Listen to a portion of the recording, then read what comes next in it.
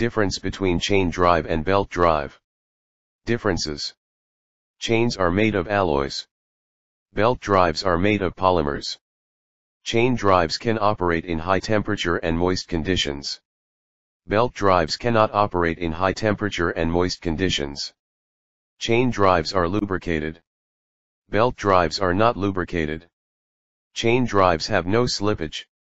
Belt drives undergo slippage. Chain drives use sprocket. Belt drives use sheaves, pulleys. Chain drive can operate under high loads. Belt drives can operate under high-speed conditions. In most of the chain-driven mechanisms, the power is conveyed using a roller chain made of metal links passing over a sprocket gear. A loop that is made out of flexible material and used for the purpose of power transmission is usually known as a belt drive.